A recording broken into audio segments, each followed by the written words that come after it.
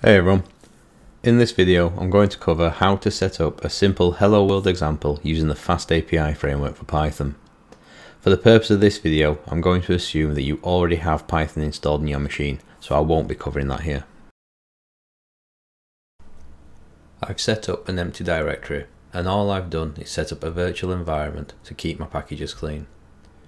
So the first thing we need to do is install FastAPI running pip install FastAPI. We're also going to install a dependency called uvicorn, which we need in order to run the API, so we run pip install uvicorn. Okay, so now our dependencies are installed, we need to write some code. First off, we need to create a new file, main.py, to hold our code. Then we need to add our imports so that we can use the libraries. So we import uvicorn, and from FastAPI we import FastAPI. Now we create our application, an instance of FastAPI. We can then use that app to add a route to our application. For this example, I'm going to add a route to the root of our application using the get decorator. Note that if we had named our variable above something other than app, then that change would be reflected here. So we write app.get, and we're just going to set the path to be the root. This is going to decorate a function, which I'm going to simply call index. All this function will return is a simple hello world message for us.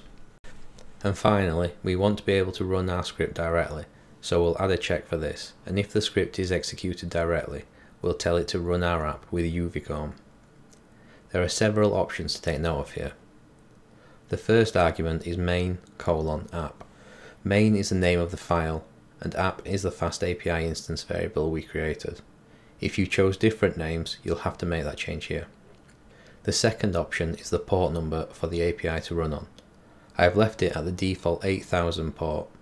If this option is removed, it would run on port 8000 anyway. I wanted to leave it in here to show you the option to change if you wanted to use a different port. The final option is setting the reload value to true. This is really useful when working on the code, as you can make changes and have the app instantly update to reflect those changes without having to restart the API. Now we can run the script with Python to run our API using python main.py. As you can see in the output, our API is running on our local machine on port 8000. So if we go to the browser and enter that address, we can see our hello world message being returned. We also set our API to reload after any changes, so we can go back to the code and change our message slightly to return hello YouTube instead of hello world and save that. The terminal shows that it's updated, and if we go back to the browser and refresh, we can see that the change has been picked up. The final thing to note is a nice touch that you get for free when using FastAPI, and that is auto-generated Swagger docs. I'm not going to go into detail, but if you don't know what Swagger is, it's visual documentation for your API. It will show you what endpoints you have available, and if you specified them, what the acceptable arguments are, and what responses and error codes it can return, as well as some other features that can be very useful.